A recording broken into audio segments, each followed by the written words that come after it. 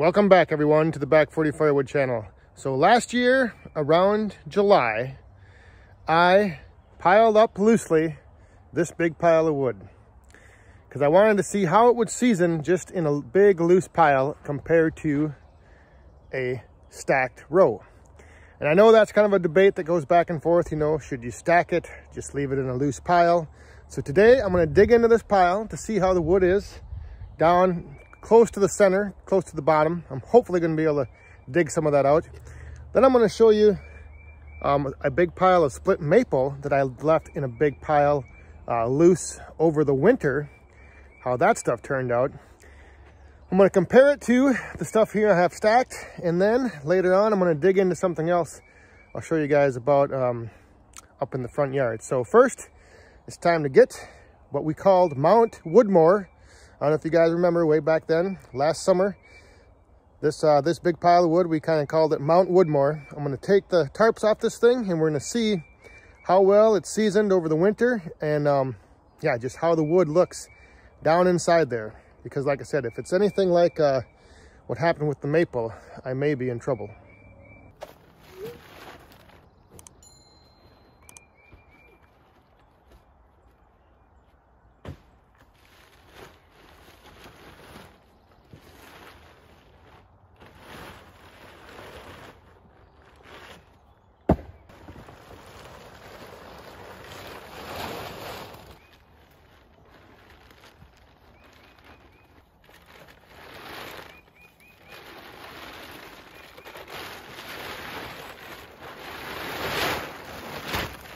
All right, so at initial glance, it looks pretty good.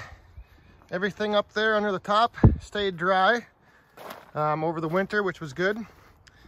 Back here on the back side, did have a lot of leaves kind of collect, and some of this stuff was exposed. One thing I should say, it has rained here for the last 3 days. So like like that pile down there, you can see that that wasn't covered. That's going to be a little wet, but yeah, it looks like the tarps worked pretty good. So on the back side here, I did have a row stacked. Everything seems to be fairly dry on the top. So let's dig in a little deeper.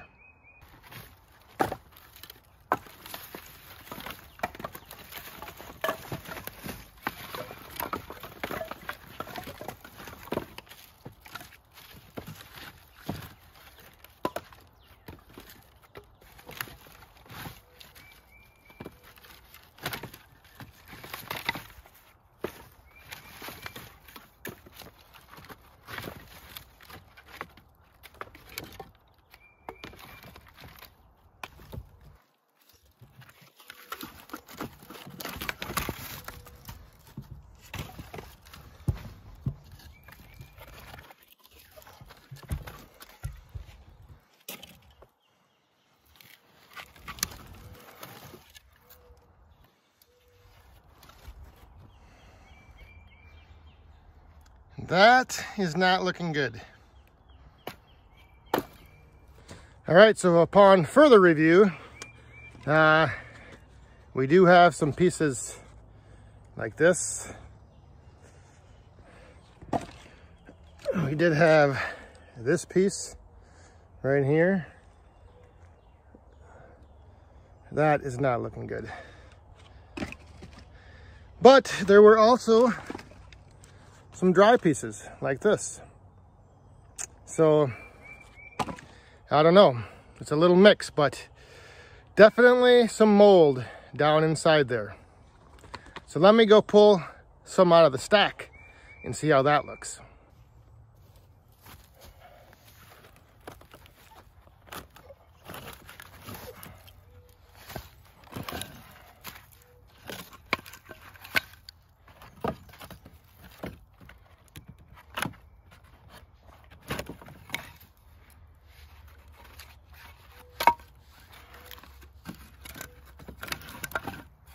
So that stuff on the bottom of that stack, looking a little bit better.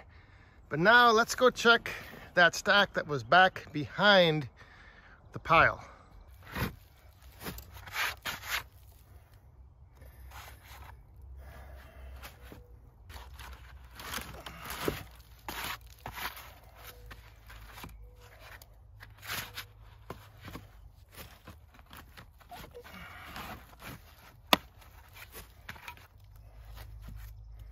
So here are 3 pieces from the bottom of this stack. Now you can see 2 of them look pretty good. The one though does have a little bit of that black discoloration. I don't know if it's mold or what it is. A little bit better though than what was down inside that pile. So the other thing to keep in mind here is the type of wood. Most of this wood that I put over here was basswood, which is generally pretty wet. It holds a lot of moisture in its wood when it's, you know, freshly cut and split. So I'm thinking a lot of that moisture, you know, that was already in the wood is what's kind of causing that discoloration. And I think that's the same thing that happened with the maple. Let me show you this pile of maple. And that's a little bit different. Different type of, I guess, mold and discoloration going on in the bottom of that pile. So let me show you that quick and kind of compare the two. All right, so here's the big pile of maple that I'd split last fall. And it was just loosely thrown in a pile, and the pile was all the way back to right about there. And let me show you what was down on the inside of this pile. Look at some of this. Yeah, that's not looking good there. That piece right there is not looking too good. That piece is really not looking good. So you can see here the discoloration and spotty mold on that piece. And that was right down here in the bottom of this big loose pile. And this also was tarped all winter long. So what I'll end up doing now is pulling and separating out some of that and keeping it for my own personal fire pit use. Some of it's the pieces that aren't too bad. I will still probably put those out in the roadside stand once they dry in season this summer. They'll be good for next year. But yeah, it just goes to show, like, that loose pile, not enough airflow in there to dry things out, and the conditions were right for it to grow some mold and get some discoloration on the wood.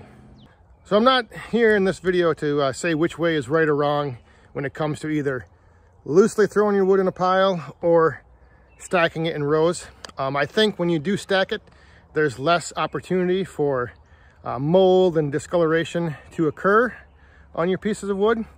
And like I said, there's a lot of factors that come into play. You know, the type of wood, the weather conditions. You know, sometimes I've heard it's best to not tarp your wood during the summer to let the sun and the air get in there, and then you only tarp it in the winter to keep the snow off it.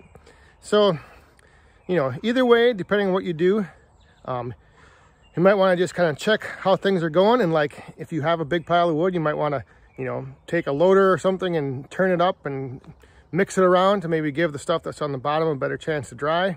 If you do stack it like this, it's another thing, you know, just to keep in mind. Do you cover it all summer long? And I'll show you here in a second something that I've just noticed with the wood that I do have covered these past few days with the rain. It's kind of making me think that now during the summer I'm going to take the tarps off of the stacks and just let the air and the sun season them.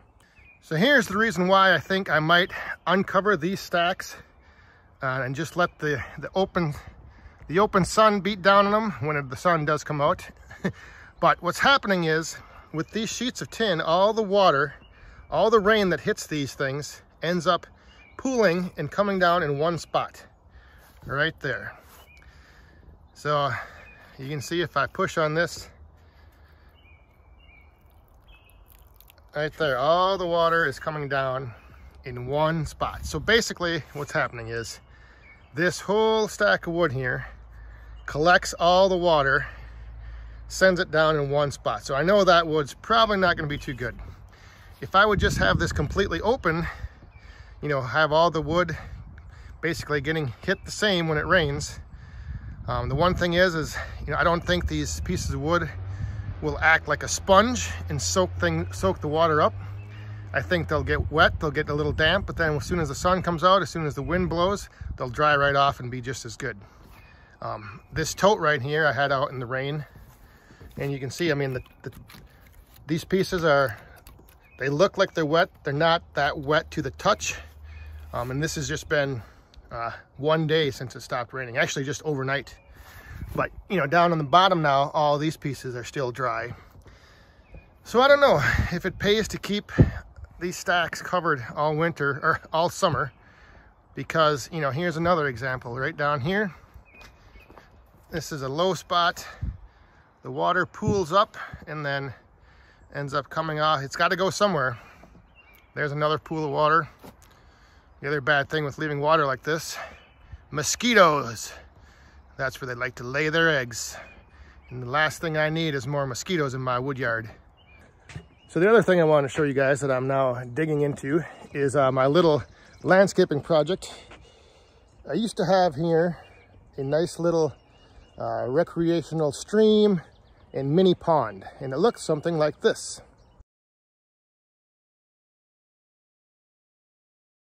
So yeah, it was pretty cool. It worked out pretty well, but there were some flaws with it. So this spring now, what I'm going to be doing, I'm going to tear this all up and I'm going to redo it. So I may be dropping in little progress videos, or I might just save the progress and make one video. I don't know. Let me know what you guys think. If you'd want to see some of this content here and there spaced out throughout some videos. I have started tearing some of it up there. I'll show you quick what I'm going to be doing and why this thing didn't work. So here's what I've started digging up so far. I got to remove all these rocks, take down this whole rock wall that I built. But basically what I had was I had water coming out here, flowing down, and then I had my pump in the center. And then I had the pump would come out and it would tee off. There was a branch, a hose going that way, so water would come out there and cycle back. But it just didn't work the way I had envisioned. So now the plan is to have everything flow down. I'm going to expand this corner out and I'm going to expand the pond over there. So everything is going to flow down to that end and then get pumped back to the start right up here. So just redoing the whole flow and kind of making it a little bit bigger. I want to extend that corner out and I want to have the water on both sides of the walkway. So it's a bit of a disaster right now, but hopefully in a couple weeks I'll have this all done. So if you were on the live stream Friday night, this past Friday night, thanks for tuning in. We did open up the outside bar. We had a fire outside for the first time this year on the live stream. Hopefully we'll be able to do that now each and every Friday night. It was a good time, so thanks again to all those who tuned in. And we're here on the Back 40 Live Friday night. So yeah, so I think that'll about do it for this video. Just wanted to show you guys that progress from, or an update of the wood that I had tossed loosely in that big pile and Mount Woodmore last summer.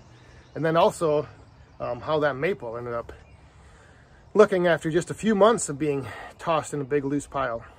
So yeah, like I said, the preference is yours to decide which way is best. If you want, let me know what you guys do down in the comments. If you stack or just loosely toss in a pile. I guess, it does depend on, if your pile is out maybe in the open with more air and more sun than those piles were. And yeah, just, maybe you build your pile like kind of in a progression where you split and have a bunch loosely tossed for a week or two and let that kind of air out, and then put some more on top of it, let that kind of air out. And I don't know. It does, I guess, save a little space to just make big piles, but from what I found now, that big loose pile, probably not the best quality of wood down inside there. So, like I said, I'll dig it out, keep the bad stuff for myself, and burn it right here Friday nights on the Back 40 live stream. So with that, thanks for watching. See you next time. Stay safe, have fun, and be cool.